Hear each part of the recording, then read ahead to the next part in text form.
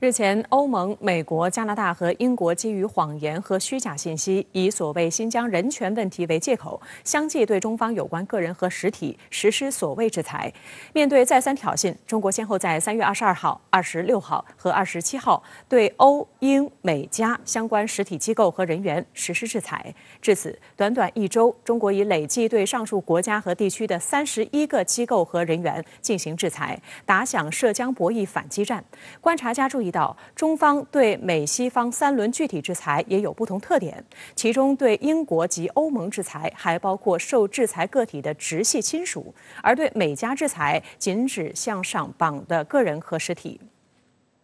针对美国、加拿大基于谎言和虚假信息于3月22号对中国新疆有关人员和实体实施单边制裁的行径，中方决定对美国国际宗教自由委员会主席曼钦、副主席伯金斯、加拿大联邦众议员庄文浩、众议院外委会国际人权小组委员会实施制裁，禁止上述人员入境中国内地及香港、澳门特别行政区，禁止中国公民及机构同上述人员交易或同上述实体往来。同时，此前中方对美方在涉疆问题上严重损害中方主权和利益人员的制裁仍然有效。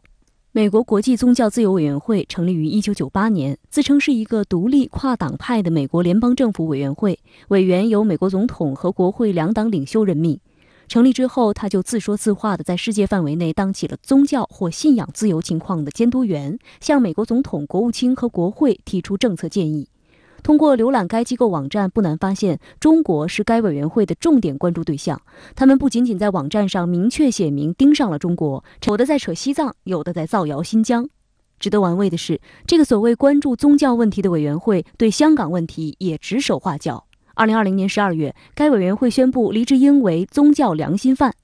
此外，该机构自2000年以来连续发表21个所谓国际宗教自由年度报告，都把中国列入所谓特别关注国名单，并年复一年的如法炮制，使该报告成为中美关系中最具有对抗性和冷战思维的文献之一。而此次中方制裁的加拿大议员庄文浩是此前加拿大议会涉疆种族灭绝动议的提出者，而且他长期借反华言论来攫取政治资本。现年50岁的庄文浩是荷兰裔和华裔混血，他在2016年曾竞选保守党党魁失败。他总结失败原因时表示，是因为自己知名度不高，因此迫切需要提高知名度。所以反华牌成为庄文浩提高个人知名度的政治工具，一切反华的议题，庄文浩都试图掺和进去。香港国安法实施后，庄文浩妄称中方违反中英联合声明，借此蹭热度求流量。去年10月，庄文浩还以保守党影子外交部长的身份，与台当局在加拿大的联络机构负责人陈文仪通电话，声称支持台湾加入世卫组织和国际民航组织，并称新冠病毒是中共病毒。在美国推动美日印澳4国机制成为亚洲小北约的时候，庄文浩又声称要力促加拿大加入4国机制。此外，庄文浩还猛烈抨击加拿大华人在中国国庆节举行升旗仪式的传统。面对中方制裁，加拿大总理特鲁多在推特账号发文，妄称这是不可接受的。不过，在特鲁多这条推文下面，有网友说，制裁这个东西只有我们实施的时候才是好的，而我们一直都在实施。也有网友表示，您有国际合作伙伴吗，总理先生？您的自负把他们吓跑了。如果您有很好的外交政策天赋，加拿大就不会到现在都没有疫苗了。对于中方此轮对西方国家的反制，深圳卫视注意到，相较于对美加相关人员的制裁，中方此前对欧盟和英国9名人员和4个实体实施的制裁，中方特别提到禁止有关人员的直系家属入境，包括前往香港和澳门。22号晚间，外交部副部长秦刚还召见了欧盟驻华代表团团长玉白，代表中国政府就几个小时前欧盟外长会借口所谓新疆人权问题作出单边对华制裁决定，向欧方提出严正抗议和强烈谴责，并通报中方有关反制措施。第二天，秦刚则召见了英国驻华大使吴若兰。我们的对相关人员和组织的制裁都是非常精准的，这些人、这些组织长期在涉疆问题上就近年来非常活跃，做出了很多的反华举动。我想呢，我们的这种精准的制裁应该能打痛这些人，对西方的在涉疆问题上搞反华举动的人和组织形成很好的震慑效果。实际上，近期关于新疆棉花事件的一系列炒作，一张停用新疆棉织品。作为关键角色的良好棉花发展协会 BCI 也启动所谓强迫劳动调查，具体由 BCI 上海代表处负责。调查过程遵循美国国际开发署的不断受益也与此有关。回顾整个2020年，美国政府对新疆棉产业频频出手打压，从美国财政部要求美国公司完成与新疆52家棉企的清算撤资，到国土安全部海关与边境保护局针对新疆棉企发布进口禁令，几项措施几乎封堵了新疆棉产品的出口渠道。他们之所以这么做呢，首先一点就是为了祸乱新疆，通过打击新疆的主要产业，通过抹黑我们的高科技企业、高科技产业进行打压呢，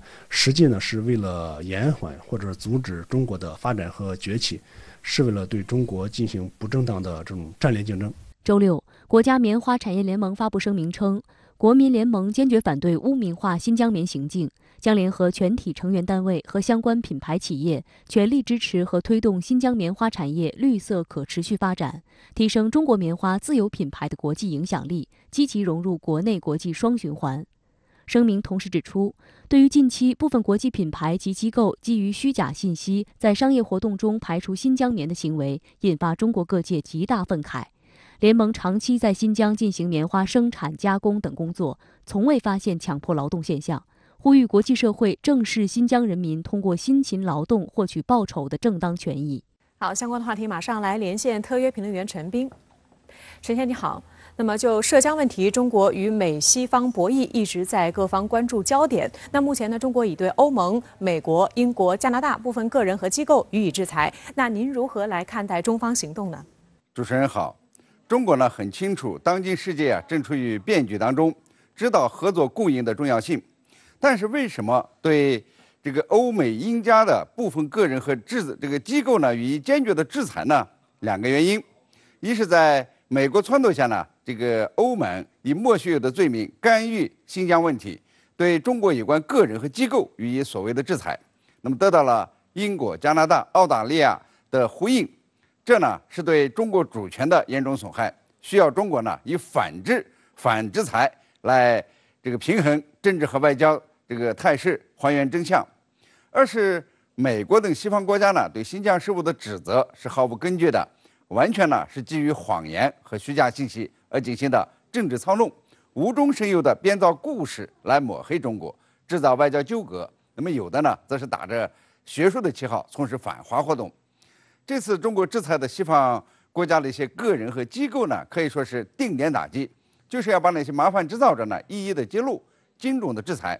我个人认为呢，中国之所以要坚决的进行反制裁，就是要拨乱反正，让世人知道真相。通过制裁这一外交大招，让人们觉醒，新疆呢并没有发生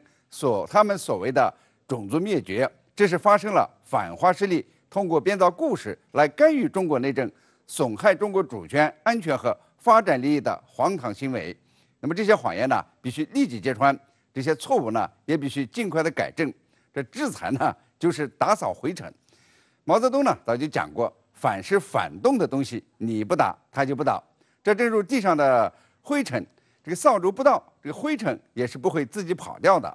那么对于中方的这一轮制裁，有人说会影响中美关系、中欧关系，比如可能会推迟中欧投资协议的最终签订。那您是怎么来看的呢？任何良好的国际关系呢，都是打磨出来的。打呢就是斗争，磨呢就是在斗争之中相互的妥协和谅解，形成共识。现在的中美关系呢，就是处在斗争之中。拜登政府呢也有改变特朗普对华政策的想法，但是呢还没有形成新的对策。而好斗的美国呢，当然是先出招试探，从延续特朗普的制裁措施到这阿拉斯加的针锋相对，都是以好斗的姿态出现的。这个中方呢，当然是当仁不让，有理有据，对美国的好斗呢针锋相对，你不斗争呢，他就会得寸进尺。那么经过这一轮的斗争以后呢，双方都知道底线所在。那么下一轮的接触呢，恐怕就可以磨一磨了。拜登在首次记者会上呢说，不寻求与中国对抗，只说任内不会让中国超过美国。那么中国外交部呢马上回应，中国的目标呢从来不是超越美国，而是不断的超越自我，成为更好的中国。希望中美呢相向而行，不冲突、不对抗，相互尊重、合作共赢。看，这就是磨的开始。那么我们再看看中欧关系。这一波制裁和反制裁以后呢，欧洲议会取消了讨论这个中欧投资协定的一个讨论议程。但是呢，德国总理默克尔和拜登这个视频对话以后呢，他说呀，这个欧洲对华政策将继续贯彻欧洲主权，欧美呢也有共同之处，但并非完全一致。这就意味着呢，欧盟并不会成为美国的小兄弟，而是会按照自己的这个利益呢拿主意。默克尔特别强调，欧盟对华政策，他为此呢付出了很大的努力，并且呢将继续这样做。只是呢会考虑这个怎样呢将价值观和利益结合起来。这就意味着呢，中欧关系也将进入磨的过程。只要中欧投资协定符合双方的利益，最终我想呢还是会在这个欧洲议会通过的，预计的时间呢是明年的年初。那么我们再看看加拿大总理特鲁多，虽然呢他在替受制裁的加拿大个人和机构说话，但是呢一直没有举起制裁的大棒，也没有呢跟着极端政客把新疆事务说成是种族灭绝。加拿大媒体说别指望吴太华对中国采取行动了。这外交呢就是这样，边打边磨，打打磨磨，没有哪个国家呢会忽视中国的政治影响、经济体量和市场规模的。那么最新的消息呢，就是美国总统拜登向中俄领导人发出邀请，希望参加4月份的这个气候峰会，看看这又不开始对话了吗？好的，非常感谢陈斌先生在线来和我们分享您的观点，谢谢。美国近期又动起了“一带一路”的歪心思。总统拜登周五提出有意在盟友国家之间推动类似中国“一带一路”的倡议，与中国竞争，却被外媒一针见血地指出，这是拿不出方案的空想罢了。讽刺的是，美国一边意图团结盟友对抗中国，一边却又推动相关制裁举措，盟友会买他的账吗？来看报道。美国总统拜登和英国首相约翰逊周五举行电话会晤。通话后，拜登向媒体透露，他向约翰逊提出了与中国的一带一路倡议竞争的建议。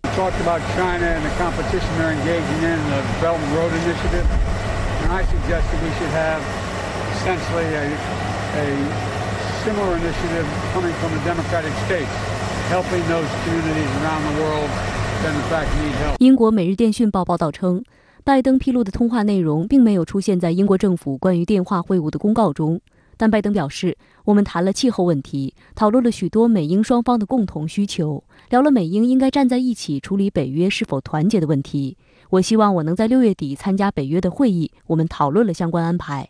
对此，路透社直言，美方目前未能拿出可与“一带一路”匹敌的方案。值得注意的是，自中国2013年提出“一带一路”倡议后，美国曾在不同场合歪曲中方倡议的目的和愿景。每日电讯报称，特朗普任期内试图阻碍这个倡议，但在过去几年，“一带一路”又吸引了10几个拉美国家、10个加勒比地区国家积极响应。此外，几乎所有西欧、南欧的北约成员国都与“一带一路”有结合点。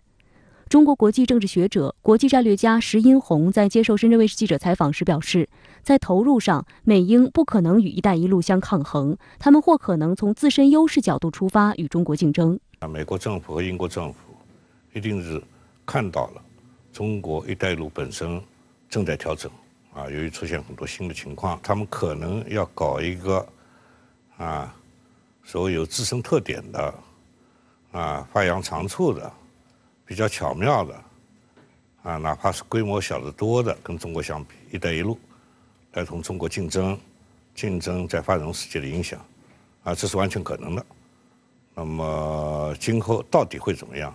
我们还要拭目以待。在与约翰逊通话前一天，拜登在上任后首场记者会上明确表示，美国不寻求与中国对抗，但必然会与中国开展激烈竞争。他还表示，为了确保美国的领先优势，将加大对美国基础设施和科研领域的投资，并寻求与盟友在地区问题上向中国施压。外界注意到，在周4举行的欧盟例行视频峰会上，拜登也罕见加入进来。上一次美国首脑参加欧盟会议是2009年。会上，拜登重申美国对跨大西洋合作的重视，表示将与欧盟在共同的外交政策利益问题上合作，包括中国和俄罗斯。拜登以所谓民主价值观作为号召，得到一些欧洲盟友的响应。不过，德国总理默克尔在会后的表态则引人关注。谈到中国政策时，默克尔强调，对欧盟来说，不仅要考虑自身利益，也要坚守欧洲主权。他强调，就如同美中两国在阿拉斯加展开长时间的会谈，欧盟也将同中国展开会谈。默克尔明确表示，并非完全认同美国，将考虑如何结合价值观与利益，产生一个欧盟自己的对华政策。有观察指，多年以来，欧盟把中国看成贸易伙伴，双方均获益颇丰，尤其是德国经济与中国的交织最为密切。据《世界报》报道，欧盟对华出口总额的一半来自德国。2019年，欧盟委员会推出的中国战略文件首次将中国定义为制度性对手，即指中国代表着与欧盟不同的价值体系，并在国际舞台上积极推广这一体系。此后，欧盟的对华关系中明显加强了政治因素，但就总体而言，仍然由经济思维主导。一方面呢，欧洲呢要根据自己的利益出发去判断或者说取舍它和美国和中国以及其他国家的关系，但是同时呢，欧洲呢又不会盲目的去追随一些国家，去反对另一些国家。我觉得这个信号应该说是非常明确的。所以我觉得在这样的背景下，应该可以理解成欧方呢现在也在有意识的想要为前一段时期的这个中欧之间这个矛盾的这个热度降温。同时呢，欧洲方面在美国的这个外交攻势下实际上也是想冷静下来以免呢在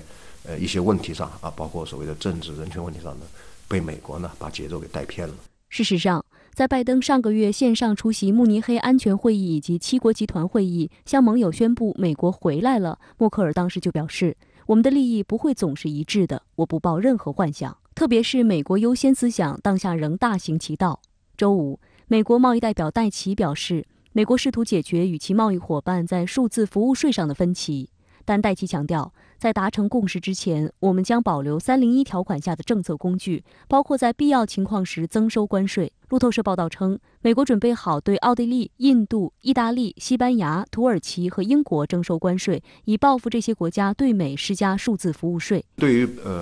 欧美关系来说拜登政府上台以后，他实际上始终面临的2个问题一个问题呢，就是他能不能解决掉特朗普时期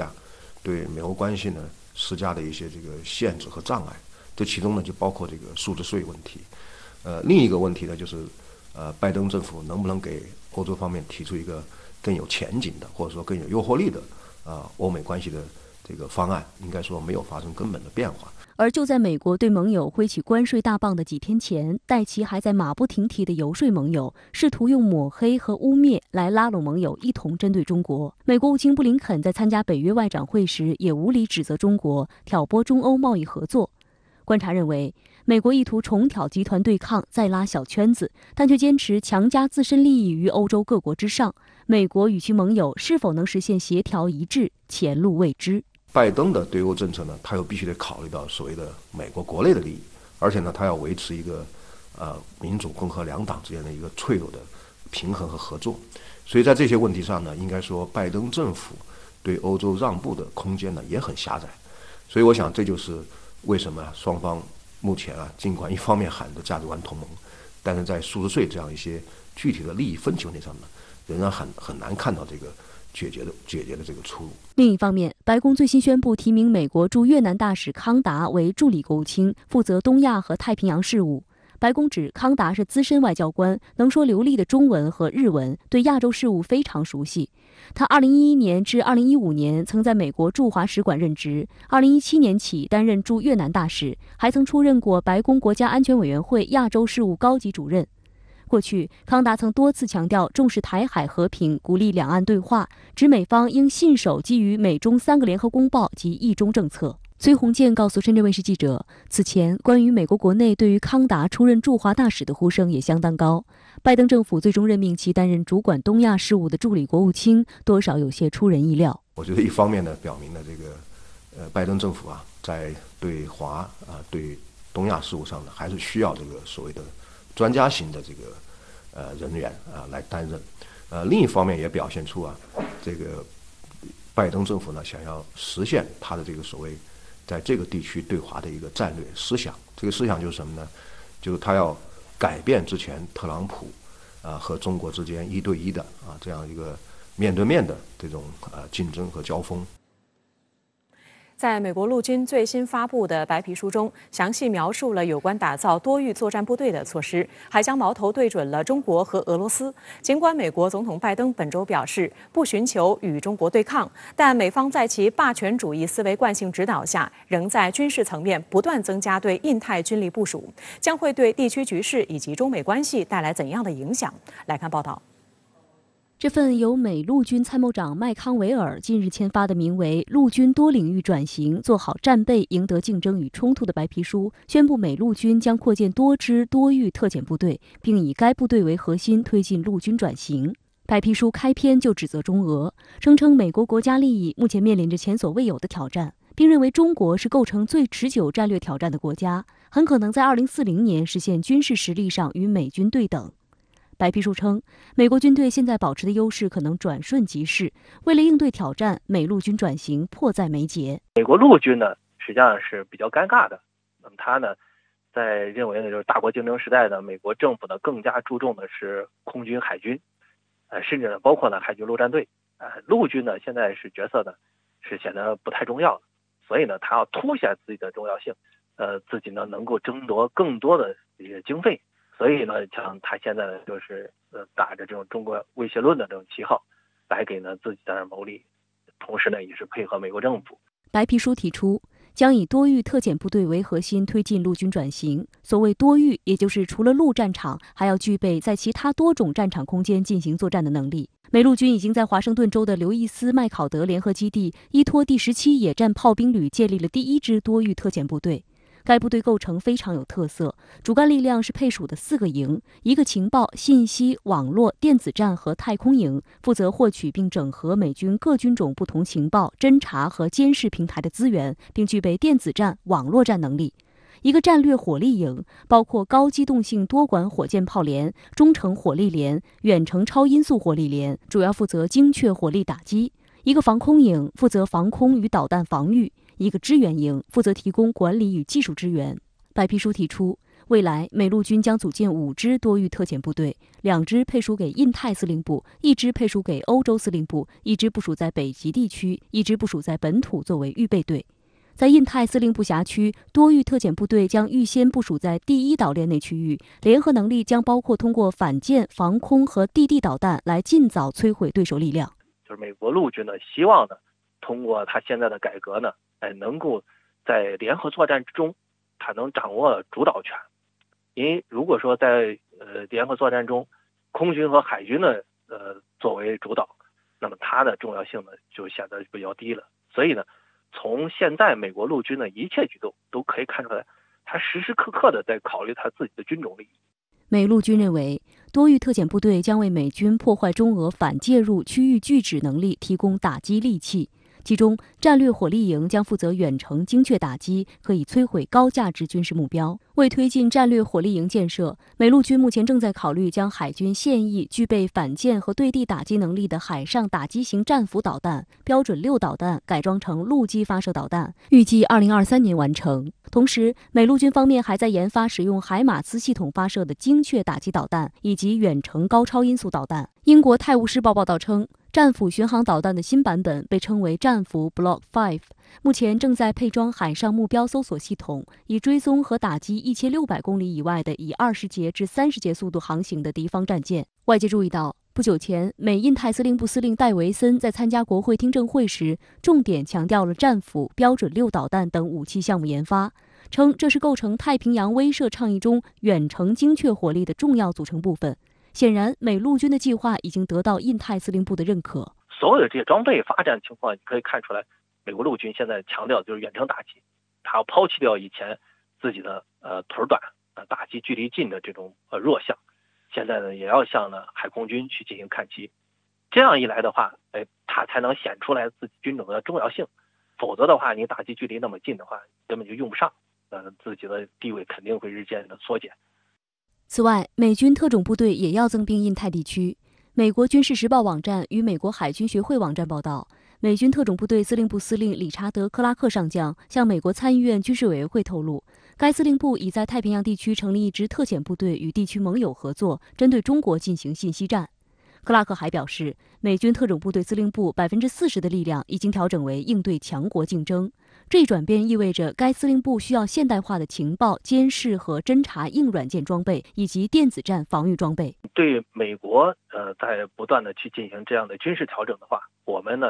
首先一点呢就是要密切关注，那么要了解呢美国军队的这些它的调整的方向。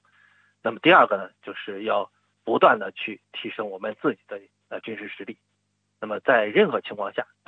只有呢自己的实力强大了，你才能以不变应万变，不管他出什么样的招数，我都能进行从容的这种应对。实际上，美军的一系列军事调整动作反映了其冷战思维。本周，美国总统拜登曾就中美关系做出最新表态，表示不寻求与中国对抗，但他清楚两国之间会有非常激烈的竞争。分析人士表示，拜登亲口许下不寻求与中国对抗的承诺，为未来4年的美国对华政策划定了底线。但与此同时，中方仍需做好应对来自美国打压的准备。长期以来，美国对世界老大的地位执着不已，无论经济、军事、政治还是外交，任何领域都要牢牢霸占第一的宝座。一旦出现威胁，美国便会毫无犹豫地采取相应措施。对于中美两军关系发展，中国国防部发言人任国强大校周四表示，中美合则两利，斗则俱伤，合作是双方唯一正确选择。我们希望美方能够认清形势，理性看待中国和中国军队发展，正确处理中美两国两军关系，与中方相向而行，加强对话沟通，拓展互利合作，妥善管控分歧，推动中美两军关系健康稳定向前发展。好的，马上来连线特约评论员吴贝。吴先生你好。那么，根据美国媒体报道，美国特种作战司令部已于近期在太平洋地区成立了一支特遣部队。那您对此有何观察呢？是的，刘芳，这的确是一个值得关注的最新军情。在解读这条消息之前我们先要大致弄明白美军是如何执行特种作战的，他们的指挥体系又是如何分布的。1980年4月，为应对伊朗人质危机，美军发起了代号“鹰爪”的特种作战行动。美陆海空三军、三角洲游骑兵特种部队悉数亮相，中情局在幕后支持。在如此强大阵容的支撑下，这场人质解救行动却因天气突变、友军协调不力、指挥层级不明确等因素以失败告终。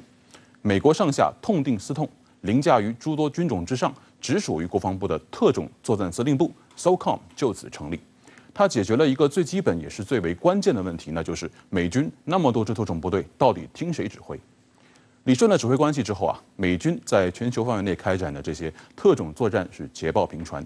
2011年5月，击毙本拉登的海王星之矛行动就是由特战司令部指挥，海军特种作战开发群海豹6队执行。在那幅著名的奥巴马与拜登在白宫观看刺杀本拉登直播的新闻照片中奥巴马案前的这个专线电话的另一头就通往特战司令部。传统意义上的战争形态讲究实则为之，武则攻之，备则分之，是在战场正面对敌人形成局部兵力优势。特种作战则完全是一种以少敌多、以小博大的非对称战斗，讲究料敌在先，出其不意，攻其不备，全身而退。因此，战役战术规划、情报信息支持、变数应对策略就显得非常重要。那么具体落到近期这则动态，美军特战司令部在太平洋方向上成立这个特遣队，加强信息战斗能力。这传递的信号其实是美军正在将特种作战的重心逐渐从911事件以来的这个反恐作战向与大国进行军事较量的特种渗透上转移。特种作战是为正面战场提供策应，是重大军事行动的力量倍增器。美国特战司令部一个看似微不足道的小动作，其实再次折射了美国在为大国博弈进行军事准备。它本质上是美军战略目标与建军思维转变的体现。好的，感谢吴先生在线点评，请您保持在线，稍后我们还将继续来连线，谢谢。国务委员兼外长王毅和伊朗外长扎里夫周六在德黑兰正式签署中伊全面合作计划。这份25年战略路线图将为中伊未来的发展做出怎样的规划？周龙深入分析。扎里夫在德黑兰正式签署中伊全面合作计划，伊朗政府对此给予高度评价。针对有不少外媒认为该协议将大大挤压美国在中东的生存空间，伊朗也试图用该协议摆脱美国对伊朗的制裁。王毅表示，伊核问题当前局面是美国单方面退群毁约造成的，美方应取消对伊朗的非法制裁，取消对第三方的长臂管辖，全面无条件恢复履行全面协议。周日，王毅抵达阿联酋，同阿联酋阿布扎比王储穆罕默德以及阿联酋外长阿卜杜拉会面。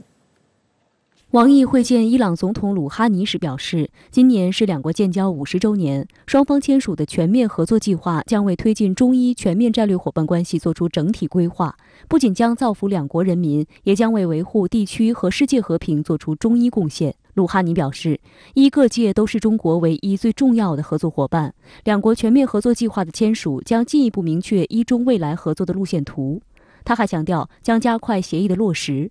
而伊外长扎里夫则将此协议称作具有历史意义的25年战略路线图。深圳卫视注意到，尽管中伊全面合作计划的具体内容尚未公布，但从外交部公布的信息来看，中伊双方将重点在经济、人文等领域展开合作，持续推动中伊全面战略伙伴关系不断向前发展，并不断开辟两国合作新领域。这个促进了中伊两个国家之间在经济、在贸易、在投资领域方面的全面合作，已经不只是两个国家25年的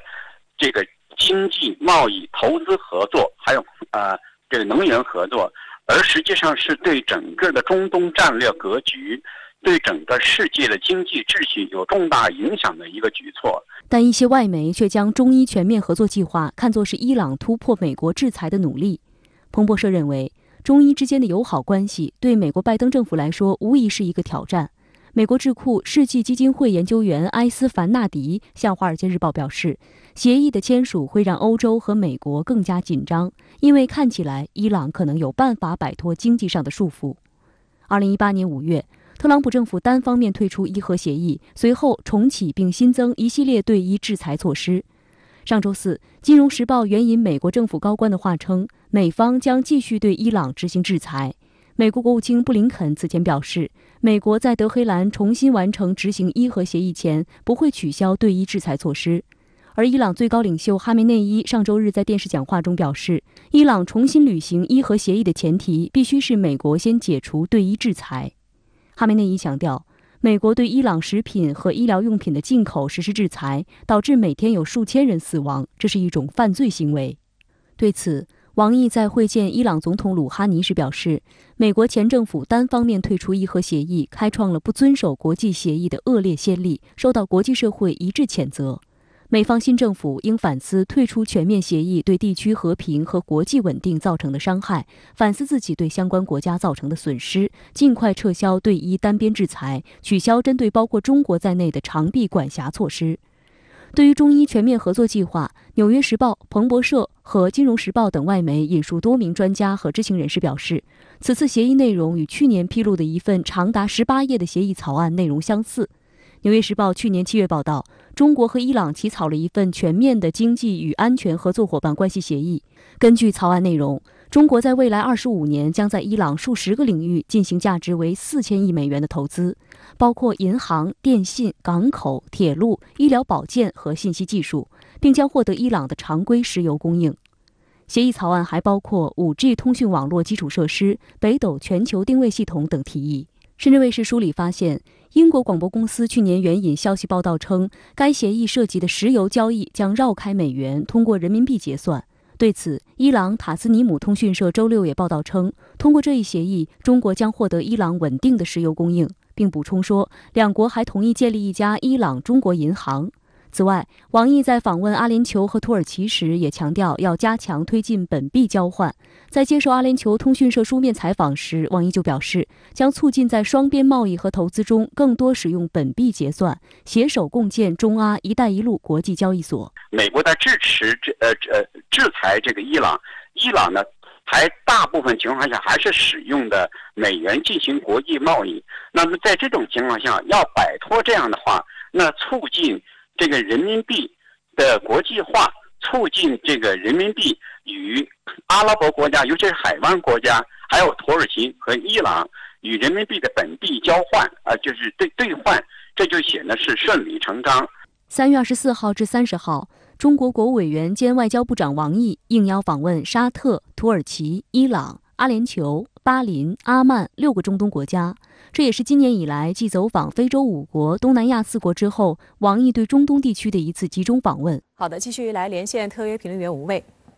吴先生，那么国务委员兼外长王毅当地时间周6在德黑兰同伊朗外长扎里夫举行会谈，会谈后双方共同签署中伊全面合作计划。那您如何来解读中伊2国的外交新动态呢？国际舆论对此事高度关注。《纽约时报》的标题是“中国与伊朗达成4000亿美元的交易，可能会加深在中东的影响力”。彭博社的标题则有些起哄的意味。中国与伊朗签署为期25年的对美挑战协议。半岛电视台则相对中立一些，将这条消息放在了国际贸易板块。这几家外媒的标题组合在一起，正好揭示了国际舆论关注的焦点各有侧重，大概会是以下几个问题：首先，中国将在中东扮演什么角色？其次，美国如何解读这份协议？再者，饱受西方制裁的伊朗是否迎来转机了呢？答案其实就在王毅与扎里夫的会谈细节里。中国与伊朗都是美国动用国内法进行所谓长臂管辖制裁的对象。王毅与扎里夫共同发出了反对美国非法制裁、反对长臂管辖的声音。3月24号，王毅在利雅得接受阿拉比亚电视台专访时他就提出了实现中东安全稳定的5点倡议。这充分体现中国在中东一直是一个劝和促谈、反对外部势力干预的积极力量。2018年5月8号，时任美国总统特朗普宣布美国单方面退出伊核协议。在随后的时间里持续被制裁的伊朗，国内经济萧条，民生问题突出，社会矛盾激化。伊朗的外部环境同样恶劣，美军一度兴师扣关，国内国外2个大局都不乐观。伊朗实际上处于一种应激状态。此番王毅到访，中伊全面合作计划签署，能在一定程度上缓解伊朗的燃眉局势。此外，这份协议的签署对陷入僵局的伊核协议同样也有促进作用。美国政权实现更替后拜登并未就老搭档奥巴马当年一手促成的这个伊核协议展现出足够的大的这个积极性。那么时过境迁我个人认为，拜登政府目前正在思考该向伊朗方面提出怎样的要价，换取美国的重新履约与制裁松绑。但随着中伊全面合作计划的签署美国对伊朗实施制裁的边际效用正在递减。潜台词已经昭然若揭，那就是拜登政府，你还想盘算到何时？那么这一份为期25年的全面合作计划协议，将为中国与伊朗带来哪些切实的利益呢？目前外交部方面暂时没有公布关于这则协议的具体细节，但根据 CGTN 的报道，这份为期25年的协议将包含政治、战略和经济合作。用王毅的话讲，就是挖掘2国在经济、人文等领域的合作潜力，规划长远合作前景。据知情人士透露，这份协议涉及伊朗向中国提供石油供应时采取人民币结算。而中国将在未来的25年里投资伊朗的电信业务、基础设施等数十个领域。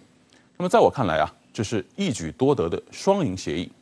它一方面缓解了伊朗因被制裁导致能源贸易陷入停滞，进一步发生金融系统次生灾害的严峻局面；另一方面，随着伊朗出口石油使用人民币结算，伊朗能够使用这些人民币向中国大量采购工业产品、民用消费品，用于改善国内的民生。经济最怕流动性出现问题，而现在伊朗迎来了盘活局面的机会。对中国而言，这既是人民币国际化的重要一步，但我认为更为关键的一点是，伊朗会是中国未来解决能源危机的一个重要支点。从地缘分布上看，东南亚及南美的石油远水解不了近渴，还极度依赖安全的国际航运条件。伊朗却与中国同属一个陆缘关系，中间只隔着一个巴基斯坦。从政治格局上看中东有许多产油国虽然是中国的老伙伴，却大多也驻有美国军事力量。这些国家在关键时刻的立场是相对不可控的。相比之下，伊朗的地位也就凸显了出来。最后，我还想补充一点，这份协议是覆盖未来25年的一份长期性协定，它展现出的不仅仅是多少钱、多少能源的力度，更是一个长期而坚定的决心，是中国经营中东友好国家关系的长策。好的，非常感谢吴威先生在线来和我们分享您的观点，谢谢。